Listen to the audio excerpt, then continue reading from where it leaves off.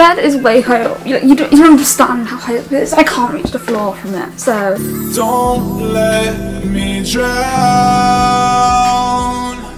Hey, what's up you guys, welcome back to my channel. If you're new here, hi, hello, my name's Lydia and I make mental health videos here on YouTube pretty much every single day. And today I'm going to be talking about the different kinds of antidepressants and my experience of antidepressants. I'm not professional, nor am I qualified to give advice. I'm simply someone with lived experience and who's currently going through mental health issues herself. I'm not training to be I'm not training to be a professional. I have no intention of becoming a professional. This is my unprofessional opinions slash what I've been through in my life. Don't take this as professional advice, and if you are struggling, please go speak to your regular doctor or mental health team as they are qualified. But before I get into that, I want to put a little disclaimer here. Just because medication hasn't worked for me doesn't mean it won't work for you. This doesn't mean you should go for medication instead of therapy. You have your own life. I simply share my experience. Antidepressants, there's a wide variety of them, and I've been on a few. I haven't been on every single one, but I've been on all the ones that I can take, and I'm on like I'm on a combination at the moment of them. And I wanted to say that just because all the others haven't worked for me doesn't mean they won't work for you. It just means that you have no hope, and I don't want you in any way, shape or form to compare yourself to me. Just because I'm on this antidepressant and you're on that one, it means nothing. Like I said, medications work differently for different people. The first antidepressant I went on was fluoxetine. This is often the first antidepressant any people can go on, mainly because it's technically the only licensed antidepressant for under 18. With the UK guidelines, some antidepressants aren't licensed to treatment in younger people unless they're under supervision, so for example, inpatient. Fluoxetine for me wasn't good. When I started it made me really shaky, jumpy. I couldn't go out, I couldn't do anything because I was shaking. I remember speaking to one of my teachers about it and I was just shaking, and she was like, oh, stop doing it. I was like, I can't help it, like this is beyond my control. And the staff were very not understanding. I ended up having 2 weeks out, and then CAMS told me to stop taking it because of how badly I was reacting to it. Another thing to put out there is I was taking the liquid form on the lowest of the low dose because I was under 18. Then stopped taking antidepressants for a while because I was afraid to go on them after the reaction I'd already had. I'm not getting into my mental health story here, that is in another video. So the next antidepressant I tried was citalopram. Citalopram was an interesting one. So the lowest dose of 10 milligrams didn't work for me, so it got increased to 20, and when I was on 20 milligrams, when I was taking citalopram, like it induced me into a very, very manic state. I'd just received inheritance money from my great granddad, and honestly I spent about £6,000 in a week, and I honestly can't remember what I got. I hate saying that. I just spent so much money. I literally can't remember what I spent it on, and that's because I didn't care. I wasn't thinking. I was like, oh, I want this, I'm gonna get it. I'd cross streets and not look for cars.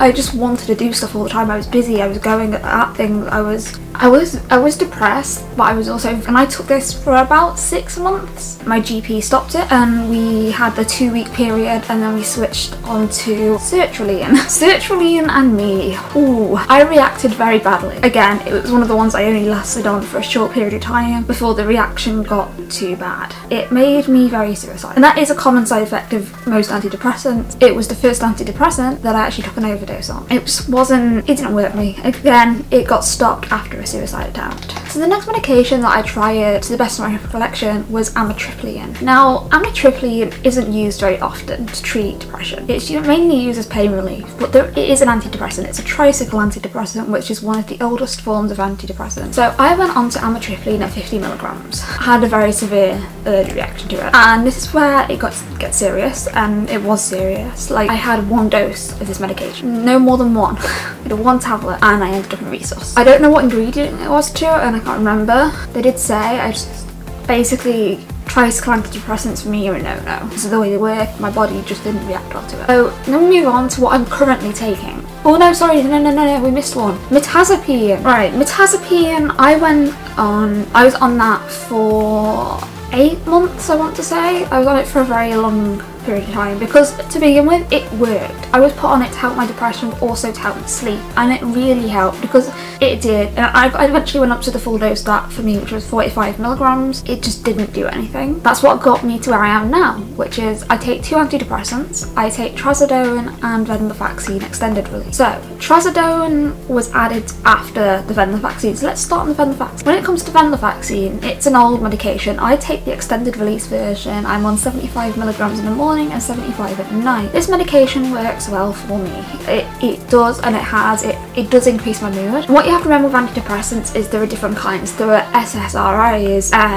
MSRIs, and the dopamine ones. I think that's right. I know that the venlafaxine focuses more on dopamine, so that works quite well. I was starting on trazodone because I can't go up on a higher dose on venlafaxine now because my body just reacts really badly when it goes above like the dose I'm on now. I can't. I've tried, so they added trazodone just to have a little more boost to try and help increase my mood a little bit. And I've got to say, what I'm on at the moment works, and when it comes to feeling depressed, yes, I still have my bad days.